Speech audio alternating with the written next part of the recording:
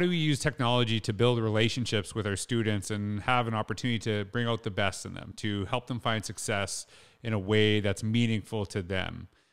This is the question that I always think about in my learning, and I'm so excited to actually publish this book by Dr. Catlin Tucker and Dr. Novak called UDL and Blended Learning. And it's actually released now. You can see it in the description down below. And I had the opportunity to talk with these two amazing educators who also happen to be good friends of mine. We've built a relationship over years working together and actually having very similar interests of trying to figure out the answer to that question that I asked at the beginning of this introduction. You're going to get some really great strategies of things you could do in your classroom right now. You're also going to learn about some big picture ideas as we move forward and how we can really not only bring out the best in our students, but ourselves. But also it's just a fun conversation. We love to joke around and have some fun. And I just love doing this podcast because I have the opportunity to sit with such brilliant minds and talk to them about education, but just have some fun. So I hope you enjoy the podcast. Welcome back to another episode of The Innovator's Mindset.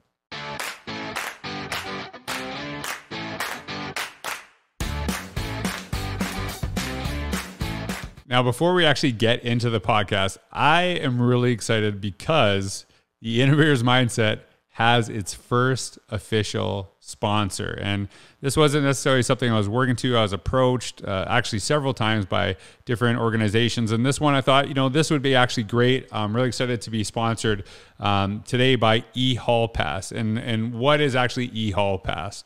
And here's just a brief description. Schools have been using the same Hall Pass system for the last 100 years. eHall Pass is an innovative, contactless, low-cost, and easily implemented digital tool that helps schools with security, oversight, and social distancing needs. eHall Pass can limit hall traffic building-wide, can restrict frequent flyers, prevent meetups, and can even prevent locations like the bathroom from overcrowding. eHall Pass is a cloud-based tool accessible from any device, so no additional hardware is required. Increase instructional time and limit hall abuse. You can also use eHall Pass to make future appointments. A live Hall Pass dashboard provides adults with real-time insight into hall activity, providing quick support during security incidents. Know who's in the hall at all times. Visit ehallpass.com for more information and to learn about a free, no-commitment pilot.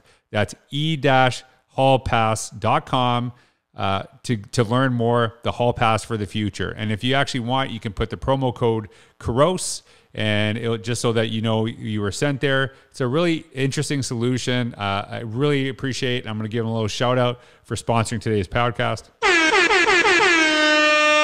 So thanks to eHall Pass for sponsoring today's podcast. I hope you enjoy the episode. Hey everyone, welcome back to another episode of the Innovator's Mindset podcast. And we got a very special episode. I don't usually have two guests, but we have a new book coming out with Dr. Catlin Tucker and Dr. Novak, who are both incredible educators, two of leading experts in their respective fields. And what's amazing about this book is called UDL and Blended Learning, and there's a subtitle with it. I'll talk about that, is basically Katie, I've known for a long time, is basically one of the leading thinkers in universal design for learning. Catlin Tucker is known all over the world for her work in blended learning. And basically, there is this connection between the two. And this is a new book that is actually available now. And you can see the link in the description down below. So I'm really pumped just to kind of talk about this book, talk a little bit about your experiences, especially over the last year or so with the work that you're doing. So Catlin, I'll actually start with you. Can you just tell people who I think everyone knows both of you, but let's just pretend they don't. Can you just tell a little bit about kind of who you are and a little bit about your educational experience? Yeah, so I spent 16 years in a public high school classroom, and I was about 5 years in when I thought, oh my gosh, I have made the biggest mistake. This is not what I thought I was signing up for. I think I need to get out of education. And that's actually where my blended learning journey began. I started teaching online courses and my interest in technology was piqued. And so I started integrating some of those ideas into my very low tech classroom. And one of the things that was really interesting in my journey early on is because I was in a low tech environment, I had to really rely on the very few devices that walk through the door with my students. And so everything I designed very early on in that blended learning journey was collaborative. And that has really informed my work around how to use technology moving forward. When I left the classroom, I worked as a blended learning coach. I've been doing that for several years, and now I work in the Masters of Teaching Arts program at Pepperdine, working with teacher candidates and also working globally with educators trying to make this shift to blended learning. Hey, and before I get to you, Katie, I'm going to ask you this question, Catlin, because this is probably one of the most asked questions I get, in my work in education. And you obviously alluded to this, something you dealt with. A lot of people talk about this idea of utilizing technology, but they don't have the access, like schools don't have the tools. And I think more and more schools now have them out of necessity, or what they believe to be a necessity during COVID. So to the teacher that says hey, I want to do some of these things, let's just address this at the beginning. I want to do some of these things that, are being shared, with technology, but I don't have access. I don't have maybe enough tools for the kids in my classroom. How do you actually, suggest they go about that? I mean, I started with student devices, and at that point at which I started, I think maybe a fifth of my class might have had a personal device. So I didn't have any devices of my own when I started my blended learning journey. And then I started writing one Donors Choose project after another. So, I had a Chromebook in my class or two or three. And for me, it was about really connecting students around shared devices and shared tasks. And so I use station rotation, and we just have one device at one station, and kids totally made it work. So for me, I think it's great we have tech for so many kids now, and maybe that's the silver lining of this whole pandemic, but I don't want to see tech used to isolate learners. Technology should also be used to connect learners, and I don't see as much of that. And I think that's an opportunity in a class where, not everybody has their own device. Yeah, and basically what you just said, when I actually started as an assistant principal, I was almost anti-technology because I saw it we actually had devices for probably half of our students. So we had a 1-to-2 ratio. But the way that I saw it was using was hey, let's dump kids in a computer lab. Let's have them totally isolate doing typing exercises where they're not even actually properly typing and no one's paying attention to what they're doing. And I was there's something wrong with this. And so really, as you said, one of my big things that I focus on is how do we actually utilize this stuff to build relationships, to actually deepen learning. And it doesn't mean that kids are just kind of off on their own. And I think that's some of the pushback because people have seen the negativity of kind of being isolated from everyone else. But there's a really great opportunity to connect. And speaking of connection, my friend and basically sister, I don't know if I should refer to you as my little sister or my big sister. I don't even know your age, to be honest with you. I'm 41. Okay, so I guess little sister, younger sister. So yeah. But for sure, my annoying little sister, that's for sure. That is in there no matter what. No, but Katie and I are super tight. Katie, you are very comfortable with that too, which is what I love about you. I'm going to keep it real for you, baby. So. That's right. Hey, so Katie, can you just tell people a little bit about who you are? And I know that people have heard you on my podcast before, because you've been on several times. We've connected and we do little chats together and stuff like that. Yeah. So just for the people who don't know you, just share a little bit of who you are and your experience. Yes, sure. So I'm Katie Novak. Like Catlin, I was an English teacher. I started off in high school. I was in middle school for the last 10 years that I taught. So 13 years full-time in the classroom. And one of the things that I saw as I was teaching was just our classrooms were becoming more inclusive and more diverse, which was beautiful. But the way that I learned to teach was so one size fits all that I was spending so much time trying to make accommodations and to try to make things work for students. And when I learned about universal design, I, was teaching 7th grade. And one of the things that I learned right from the bat was the most widely replicated finding in all of educational research is that we need different things to learn at high levels.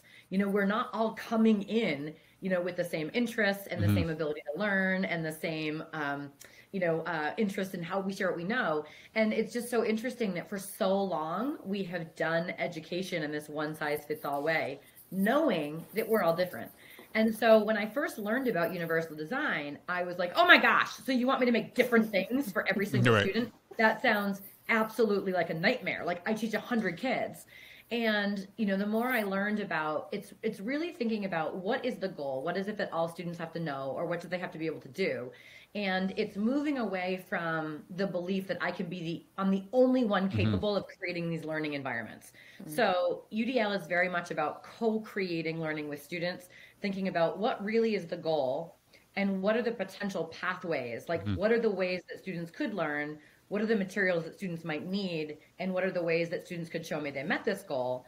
But it's actually co-creating that with students of like, this is the goal, this is what you have to be able to do. What are some ways that you feel like you could do that really well? And so for me, it was recognizing that if not everyone was doing something at the same time, then I could pull small groups of students to build those relationships, to provide feedback. And that is something that technology will never be able to do. Technology cannot replicate that.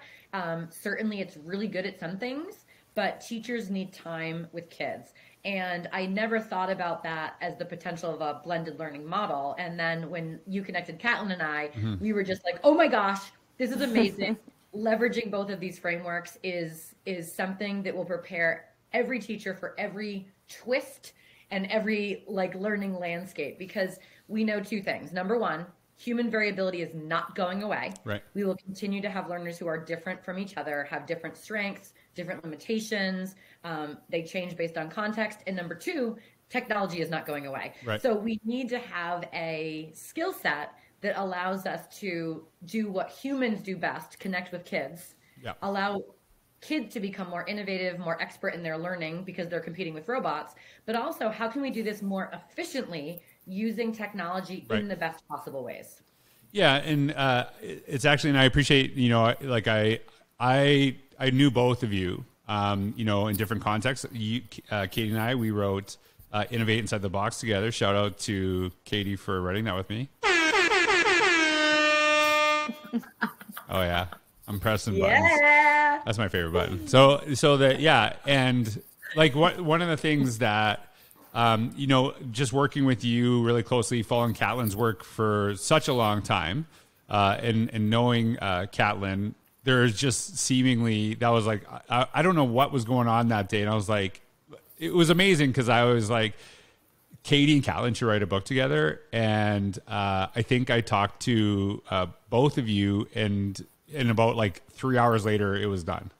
Like that was it, right? Which was Not really the book, cool. The idea for the book. Right, Well, yeah, the book was like three. The book was like 3 days later, basically on your writing styles, right? And like you kind of mentioned something about how to, you know, with utilizing technology, and like, you know, technology alone won't do this. And I remember actually when Khan Academy was becoming really big and people were using this, and there was like, oh, like, is this going to replace teaching? I'm like, if that can replace teaching, then we're not doing a really good job, right? Like if you're worried about that like someone standing in front of like a screen and just like, you know, lecturing on a screen will replace you, then maybe we're not utilizing this, right? I was never like, oh, I'm so scared of that replacing me, because I'm like, this kind of sucks, right? Like, no offense, and I'm sure I haven't looked at it.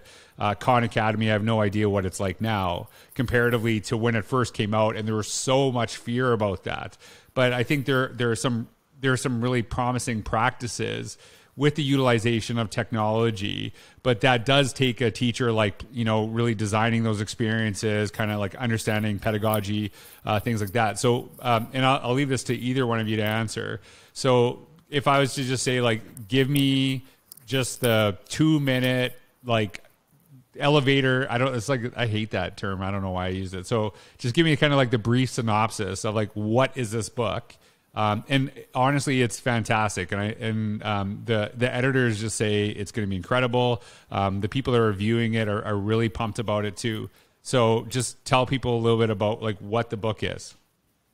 Okay. I'm going to jump in first, and then you can dovetail on this for me, Katie. One of the things that Katie and I talked about is just the initiative overload in education. There's so much thrown at teachers, and wouldn't it be nice if they had frameworks that will be helpful for the life of their career, and also frameworks that help them to navigate what is an evolving educational landscape, right? So sure, the pandemic was awful. It had this big disruption on education, but there's no guarantees we couldn't end up in a similar situation in 6 months and a year. And so as Katie and I worked together, it was like, here are these principles and kind of tenets of universal design that are so important, but they can be a little daunting to implement generally. And then also as teachers are kind of navigating this very fluid situation where they're online, they're in class, they're a blend of the two. So how do we help them understand how to take these universal design principles and these tenets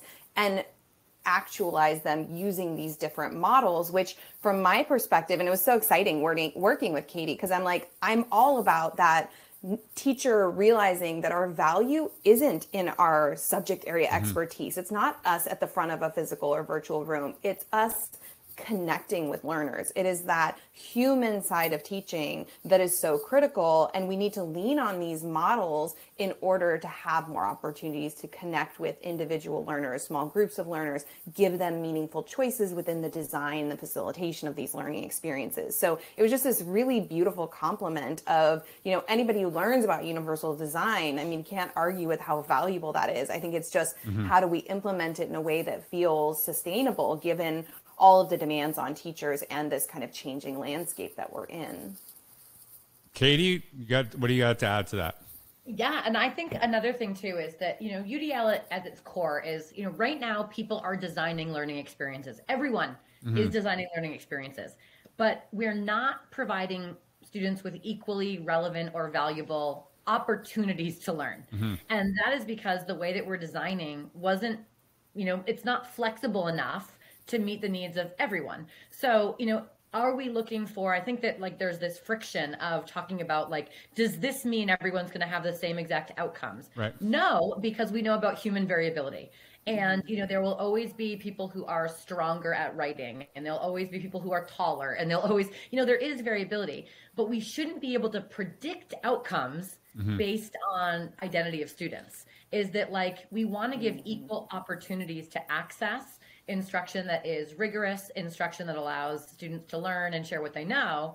And then we'll have, equal opportunities, equal access will result in higher levels of learning. But I think that some people want to throw this out because it's there's never going to be a time that every single student performs in the same exact way. Well, that is correct because we are not robots. And so I think that understanding variability and knowing that when students don't have really solid, rigorous opportunities to learn, it's often because it just simply is not flexible enough. And when we can name those barriers and we can say, you know what, we can actually design these differently, then more students will learn. So one really generic example is you could say I'm a strong reader. You could label me as a strong reader, but that is only when you give me text in English. And that is only when I'm wearing corrective lenses because I can't see without contact or glasses. Those just happen to be two things that are always provided to students. And so it's not that I'm a stronger reader. It's the tools that I need are accepted in classrooms. And what we find with universal design is if a student, for instance, is not reading at grade level, the answer is not just give them a really easy text. It's do they need an audio version? Do they need to read it with a partner? Do we need to pre-teach vocabulary? And so I love the framework because it's thinking about what really are the barriers that students are facing and how can we eliminate those through design, but knowing that so many students are different, pulling small groups really is the answer.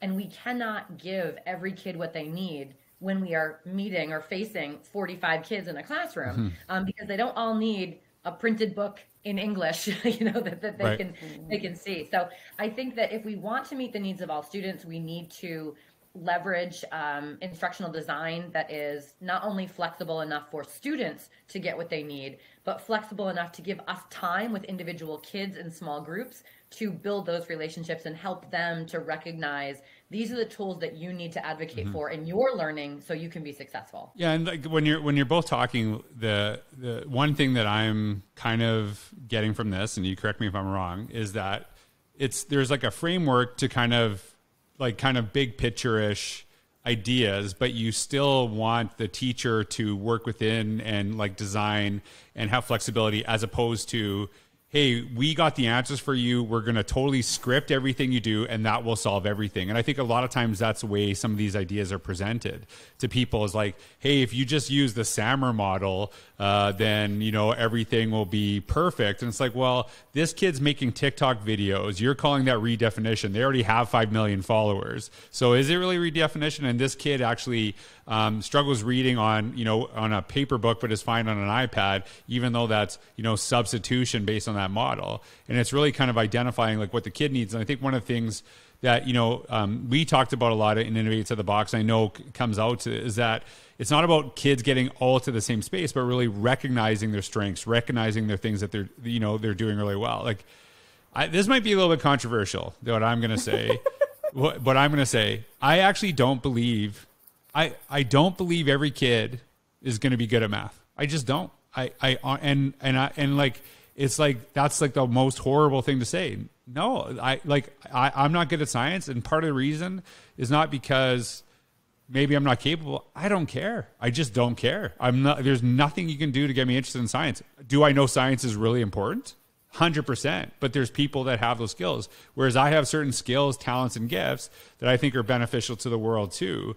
And I think it's kind of like, hey, maybe this child struggles with science in this class, but is there ways that within science I can actually develop that kid? And I don't know what you think of that, because it's like, why are we trying to make every kid good at every single thing when that's not really beneficial to, you know, humanity, right? Like we all have different gifts. If everyone was the exact same, like we might as well just build robots, right? And I think that's, and I don't know if that's like a controversial thing that I just said, because like I believe every kid's awesome and has capability to do great things, but I just don't believe every kid is going to be good at the exact same things, and especially at the exact same time. Well, and I think part of the issue is that so often kids don't even get the opportunity ever really to choose a lens of interest with which to look through. Right. So it's not to say that, like, I'm not particularly strong in math, or if you don't like science, okay, but there are things I do care about in my life where math is part of that. I've just never had the opportunity as a learner to say, hey, this is something that's relevant to my life. This is something I'm interested in that deals with this subject. Maybe I can pursue, even if it's just a project or a part of a larger unit through that lens. That might make a difference. And I think one of the things that I've really kind of, what's been exciting about this kind of intersection of working with Katie and exploring UDL and blended learning is, at the heart of blended learning is a shifting control from teacher to learner. And if we truly want to cultivate expert learners, students who know themselves well, they know what their goals are, they know what their interests are, they know what their weaknesses and their strengths are, then I think that's so much easier to support and cultivate in a blended environment where kids have more opportunities to control time, place, pace, and path, right? Where they say, I don't love science, but you know what? I am kind of curious about this, and I'd love to pursue a scientific inquiry related to this lens of interest that I'm proposing, right? But kids don't get that chance in a lot of classrooms. The one thing that you just said, and I think about this all of the time, and I struggle with this content, and I will see someone design your classroom like Dumbledore. I don't even know, is that what it's called in Harry Potter? I don't know. And they're like, have it as a castle and do all this stuff. And it's like, so basically I have to put on shows every day. So, and have to just go crazy and go to the point of exhaustion. So I get these kids really excited about content so they can do well on a test. And then what happens when the next teacher doesn't do that? What happens when you're actually asked to at some point say hey, can you figure this out on your own? Well, where's Dumbledore? Where's the Dumbledore? If you don't actually dress it up for me, I talk about this all the time, is that when I was my first years of teaching, I actually think I was an amazing speaker, but not necessarily a great teacher, because kids would be so entertained by what I was. I could be funny and, really exciting. And then I remember some of those kids the next year, Mr. Couros, this teacher's so boring. They make us work through stuff and learn things on her own. I'm like, oh my God, what did I do? Like, it was just like, it was dependent upon my personality. And I'm not against like having a personality and having fun times, but I think it's like what you said, Catlin, was really important to me, is that it's really about teaching the student to become the learner, because that will better equip them for the next parts of their life, whatever facet, like whether that's personal, professional, whatever they do. I think that's really important. Katie, I'm going to ask you a question. Who was more fun to work with, me or Catlin? You her brother. That's not a fair comparison. Asking what is more important in cinnamon toast, the cinnamon or the sugar? I mean, you can't answer that question. So, okay, I get it. I need it. I guess I'm not the good one. No, I'm just My kidding. high school boyfriend used to have a Ford Escort in like Robin's Egg Blue, and he used to pick me up every morning, and he had like this plug-in that made like 40 sounds, and I was mortified every day because I'd be in the house and it'd be like dun, dun, dun, dun, dun, dun, dun, and I'd be like, oh my gosh, can you not do that? That's the best. It's like 6:30, the neighbors are watching. I'm gonna have to send this podcast to him. He's a teacher now. So this is what I have to say about, can every learner be good at something? What? You're dodging the question. I'm coming back to it, because I have a very interesting thing to say. Okay, I got you. And this is that when we're talking about like firm goals, flexible means, right. I think we need to talk more about access than being good at something. And I believe that we could design learning so all students could have access to that content. But the question is, at what expense? And I think that, like, as we think about teaching and learning, we do need to shift away. I feel like we overcorrected to this academic model a little bit of like, what does it mean to be a well-rounded learner? I talk to educators all the time who will say, I don't want to provide that flexibility to kids because they're going to choose, quote unquote, the easier thing. Right. So let's talk math. Right. I know that some students might struggle with like attention or short-term memory. So like when we're working on a math problem, I can very much say like, okay, as you're working, you can choose to work together. You can choose to use this solution key to kind of check your thinking. Here's a link to a Khan Academy video if you feel like it would be helpful to see it. You can revise it, all of those things, right? And I could make that really accessible to a small group of students. And the pushback that I often get is like, I don't want kids who are strong learners to use those things. But what is so mind-blowing to me is I do not commit myself equally to every task throughout my day. Is like, I might say like, I really want to focus on like creating this really great learning content, or, I really want to be present at my son's lacrosse game, but like, I'm going to put dinner, like I'm going to call it. I'm going to be like, oh my gosh, like rotisserie chicken, refrigerated, my house a mess. And like, what I don't think is fair is that we expect students to be like pedal to the metal, highest levels, challenging. Right. We don't do that as adults. Right. And so I think that when we're talking about like, what does success look like? Equal opportunities to learn, equal access for grade level rigor, but also equal hope.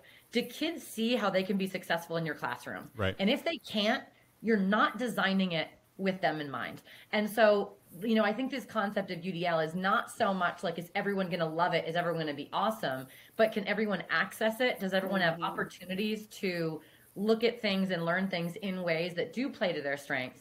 And we can't essentially say that like, we know better than kids know themselves. It's like, I'm not going to allow that option because I don't think the kid needs it. It's like, well, then you're not embracing variability, because there are certain times that I need a lot more help than others, just based on my mood and what else I'm dealing with. And so I think that that's important too. So basically Catlin was your favorite. I mean, I think that the long story short, that was like, if I could be trapped on an island with someone, it would be Catlin, because you and I would kill each other. But if I could, here you go. They ask you how you are, you just have to say that you're fine when you're not really fine, but you just can't get into it because they would never understand. Whatever. I think that's a Kardashian sound, but whatever. Catlin, no, I'm just messing with you. No, I'm just. You know how many books we could write on an island alone together? Totally. Okay, so actually, let's actually, and there's so many amazing ideas in this book. I know people are going to love it. And I know from working with both of you, it's like, I hate saying this. It's not like super academic in the sense that it's hard to read, right? Like I find, to me, when it's really academic, you lose me, because it's like, you want me to read through this and I can't stay awake. Like I'm sure there's great ideas in here somewhere, but I feel like I'm trying to read Morse code here, and I don't like it's. And if that's the type of book that some people love, that's awesome for them. But I think this is like has great ideas, but is also like an easy read. And so, Catlin, I want to a lot of people listening to this and that listen to the podcast, they actually have aspirations of like writing books, and both of you have written like several last week. Basically, you're both very prolific writers. And so kind of like what was the experience of writing with somebody else? With writing with Katie specifically. Yeah, because I actually have had the experience in another book of writing with co-authors. I've never had an experience writing with somebody like Katie. I am the type A crazy in the mix most of the time. Right. And so I was unprepared for working with Katie. I will say, I have to give Katie so much credit. She does the most beautiful job of using analogies and stories to help clarify things for people. And that's not something that I frankly felt like I did very well before working with Katie. And I would read, so she would write at night, I would write in the morning or during the day, and I would read what she had read. And I remember I'd written my first part of chapter 1. I just tossed it out. I was like, well, okay, this isn't going to work. Like, she started with this amazing story about duck boats. Like, I need to raise my game a little bit. And so I got much more comfortable with that storytelling and kind of creating those analogies. And then, man, I was just like, we got through that book in record time because I was just trying to keep up with her. Yeah. Katie, how about you? Like, what was something you picked up from the process with Catlin? Oh my gosh. I loved it.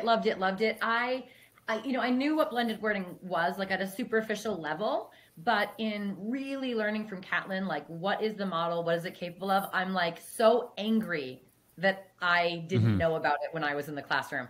I would have been such a stronger teacher. I would have been able to meet the needs of students.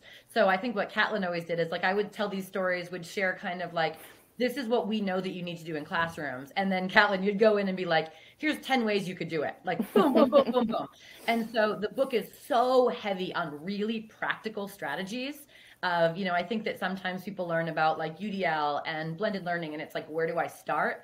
And one of the things that Catlin did in every single chapter was just like, here are some places that you could start.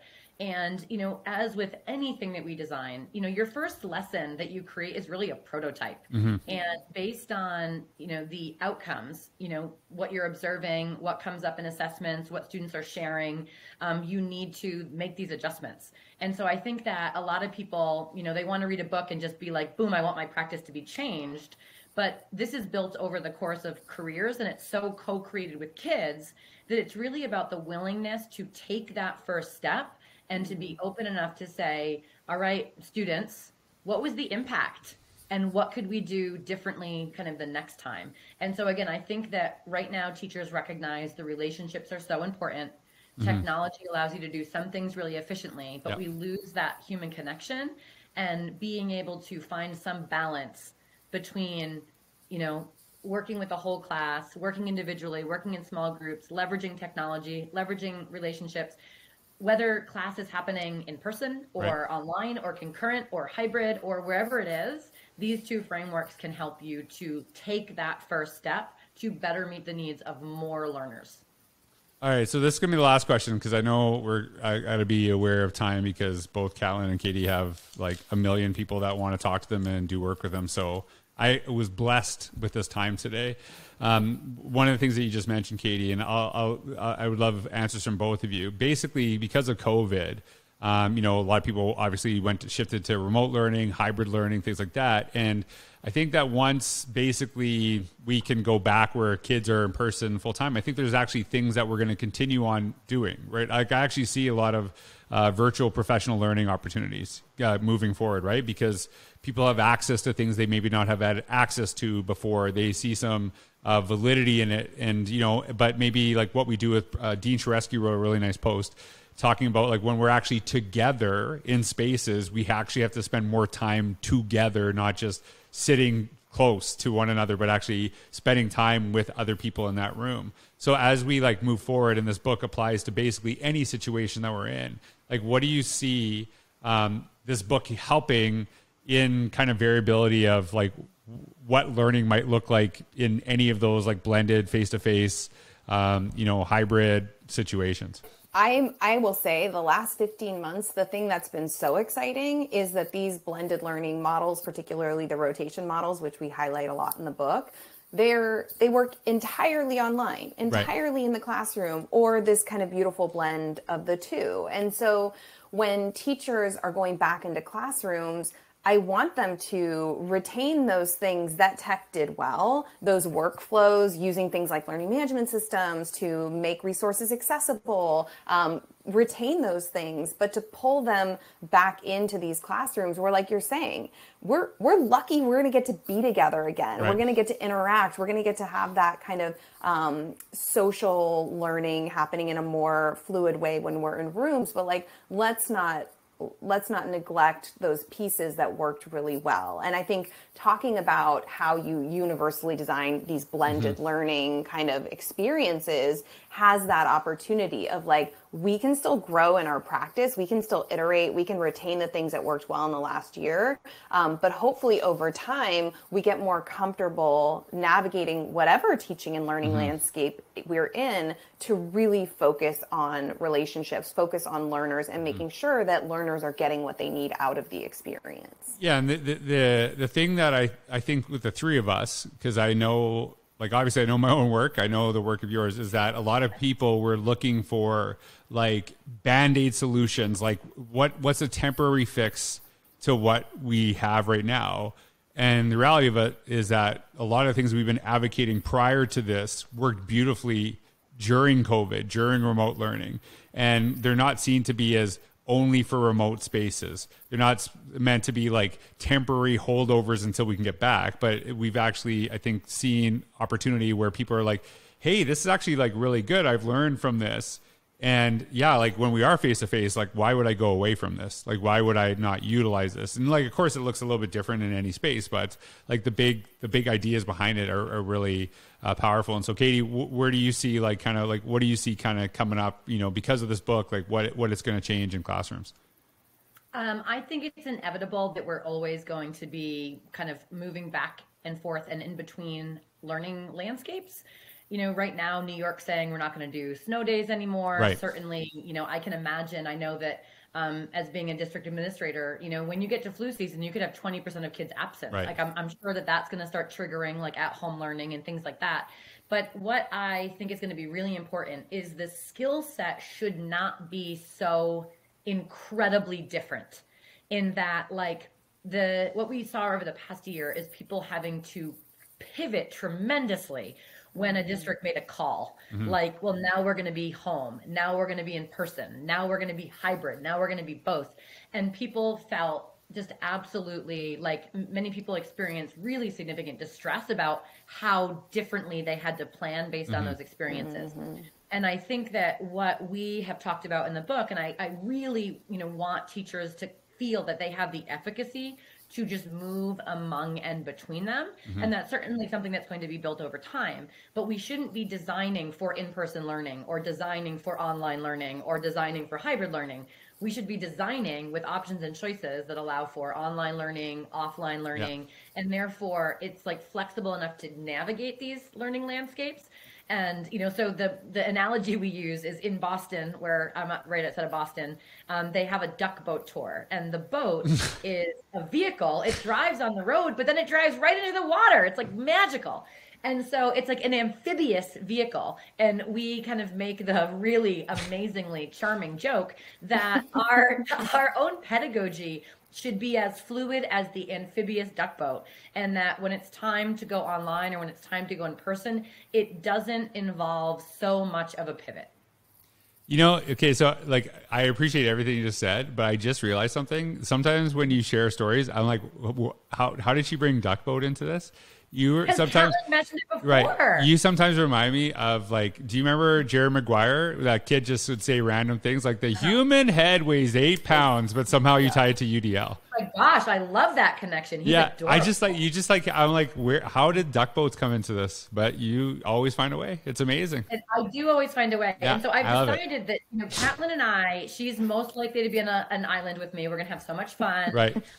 I'm not invited. I get it. Fighting over the turkey at the holiday. Like, I feel like your and I's holiday banter as siblings would be magical. It would be like the best reality show ever. I would love to watch it. Did you get that little? All right, good one. Anyways, okay, hey, so I know Katie's got to go. He's got a call. I just want to say, if you actually said, who is the expert in the world in UDL, it's Dr. Katie Novak. Who is the expert for blended learning is Dr. Catlin Tucker. That they're together in this book. It is going to be amazing. And I know that it's going to be super useful to right now, but it's also going to be relevant like 50 years from now, which I think is what I really appreciate. I'm so pumped for this. I am so excited that you two actually just got along so much that I have like been pushed out of the circle. Pushed off the island. Yeah, I really appreciate that. Like, I noticed my texts are going down from Katie. I'm just like insignificant. You can visit the yeah, island. that's fine. That's you fine. Just can't be there all On day. a duck boat. You can just duck boat it over. Human head weighs 8 pounds. So I'm so excited for this, and just like, I can't wait. So, all right, everyone, thank you for listening to the podcast. I can't wait for this release to come out. Check out in the description. You'll actually see the link. The book is available now. Thanks for being here. I hope you all have a wonderful day.